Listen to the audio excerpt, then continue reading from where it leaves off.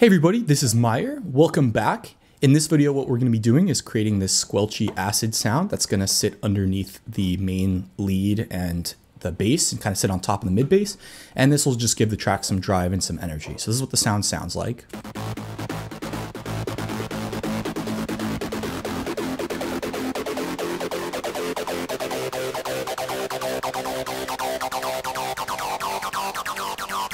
And with the rest of the elements.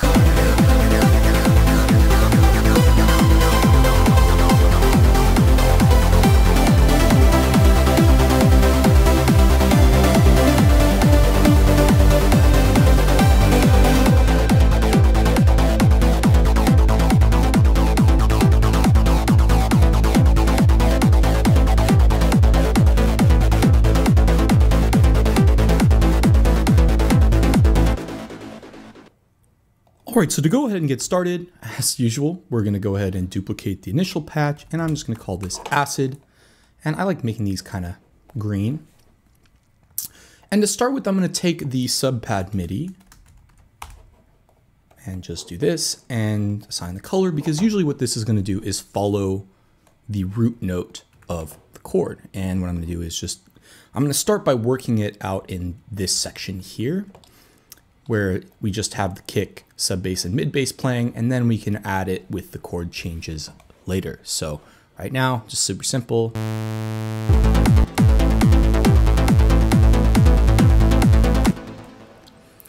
And what we're going to be doing for this sound is we are going to be using the arpeggiator and maybe the step sequencer, but probably not. And what I want to do is find some sort of rhythmic pattern. Because what we tend to do with these acid sounds is you can do either one-shot acids or these continuous. And what I'm going to do for this one is a continuous acid where we arpeggiate the notes and we play with the filter. And pretty much the basis for all these sounds is a bandpass filter that is arpeggiated with different notes. So let's just hear what it sounds like now. This should be with 16th notes. And we want to get a good kind of rhythm going, a syncopated rhythm.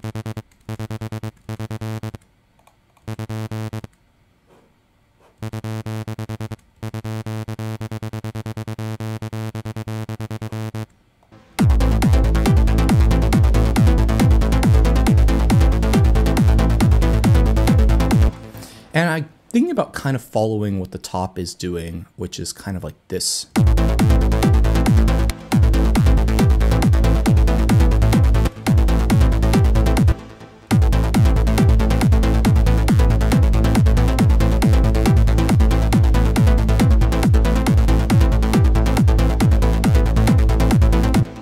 Sounds good. Let's start by dropping this down an octave, setting this to 2 voices, and let's turn the detune quite a bit down. And let's go ahead and solo this now. And we are going to bring in oscillator 2 as well. This one's down an octave, and this one's just going to be where it is.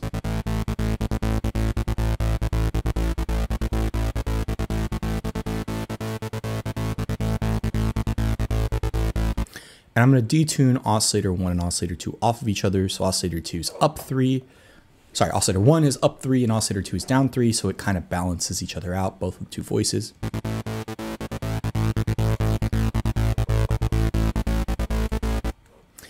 And I'm going to go ahead and go to envelope 3 and bring this down quite a bit. And I'm doing this so that we can get this initial click for each sound.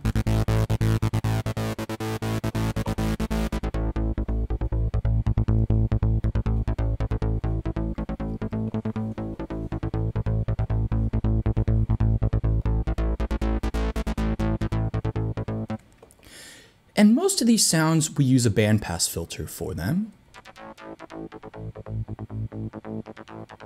And the trick is using a bandpass filter with high resonance going through distortion. Now for these acids, I like either these hard modes or tube 3. So let's start by bringing up the resonance. And it may help to bring these up in volume.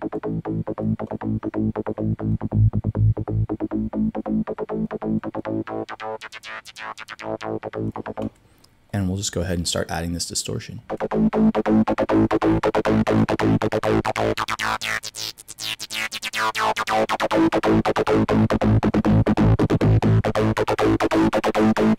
Once again, I'm going to bring up this low cut so we're not distorting the super low end.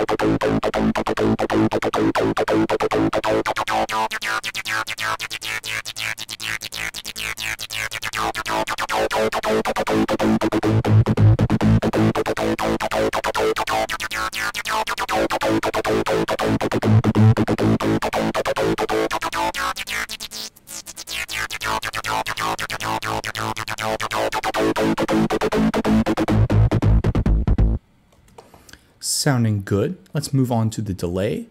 I'm going to start this off with a ping pong delay of dotted 16th notes, just dotted 8th notes, which is 3/16.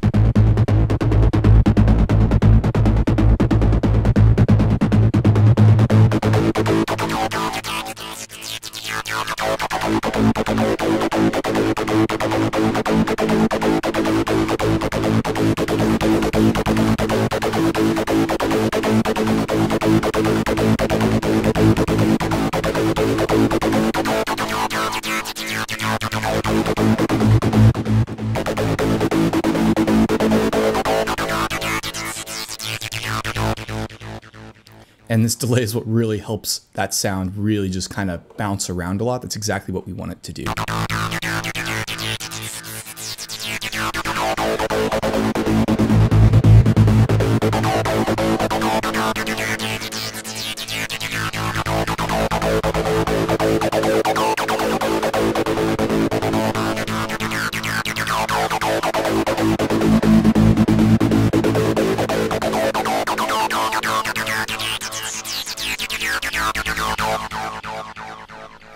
Let's add some reverb.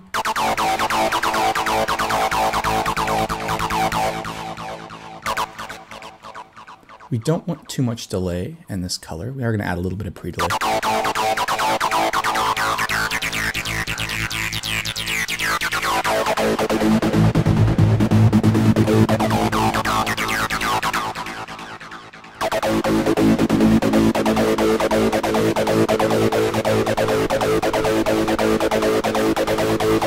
I actually like having this high quality mode off on the distortion. I think it makes it even edgier and grittier.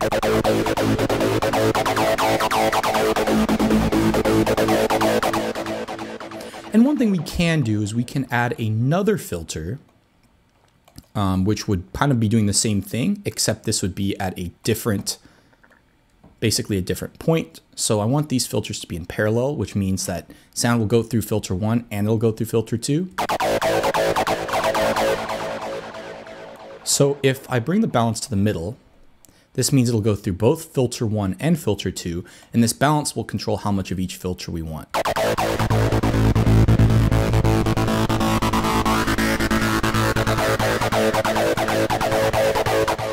And if I hit this link button, both of these cutoffs will move at the same time.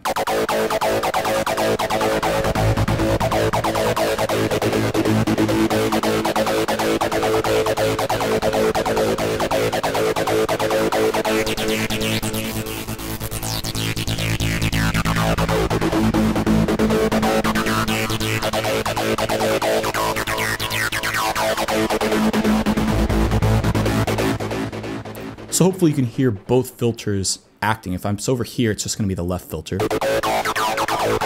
Whereas what's in the middle, and this controls the sort of distance between the two cutoffs.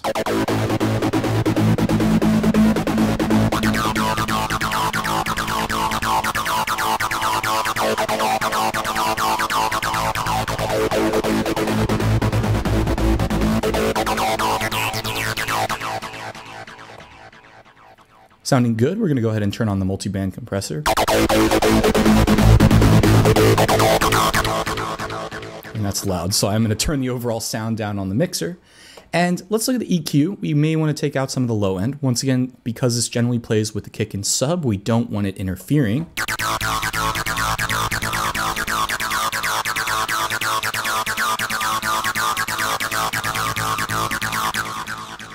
Boost the high end a little bit. Once again, we really want this to be very edgy. And for this, we may boost the low mids just a hair. Let's hear where this sounds good.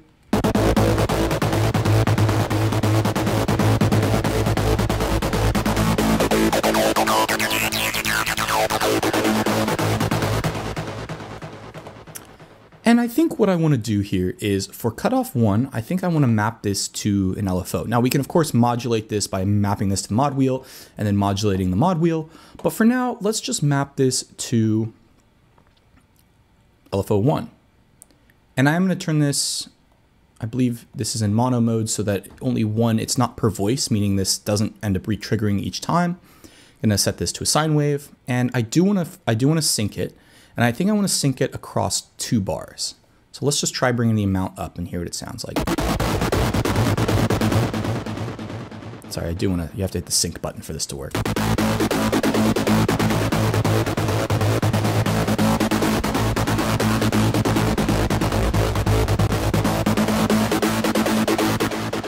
And what this symmetric thing can do, we can push this up so it's always modulating the cutoff in a positive direction, whereas here it would actually be going negative. Whereas when it's up here, it's only moving it up, and when it's down here, this is at like the minimum point, which would correspond to here. So we just set the minimum, make sure the sim is up all the way, the symmetric offset, and then it'll always be modulating in a positive direction.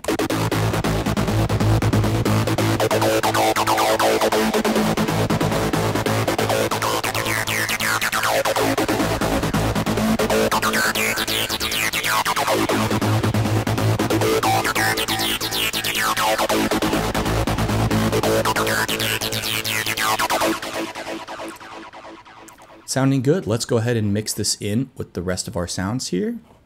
Gonna start with this really low and then just bring it up.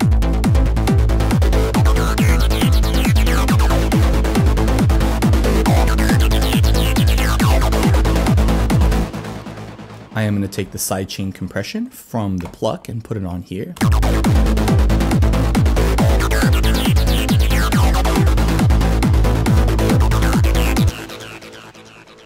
And actually, I'm realizing here that I would prefer it not to map it this way.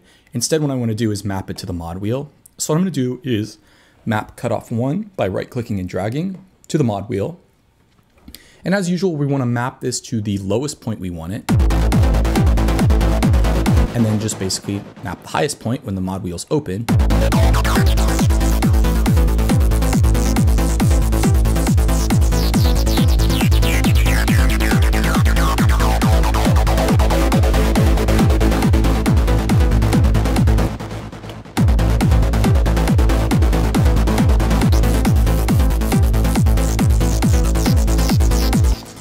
That's a good range. So what I can do is add the mod wheel here, and we can just add the automation by showing modulation in new lane and just basically draw it in how we'd want to see it.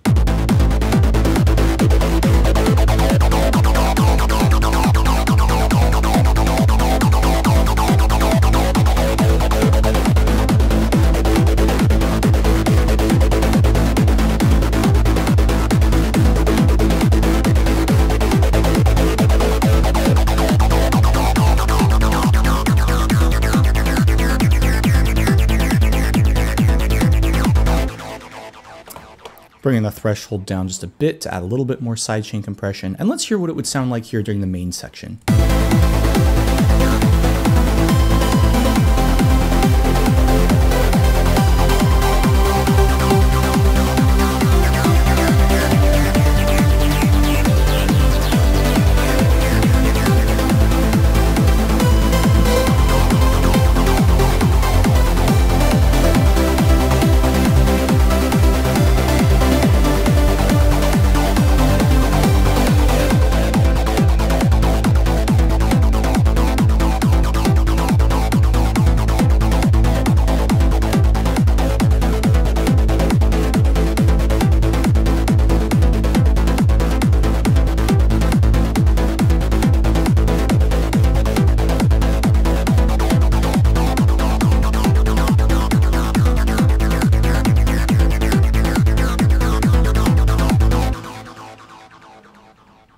Sounding good. In the next video, what we'll do is create some sweeps for the main section of the song and for kind of this outro section. Thanks for watching.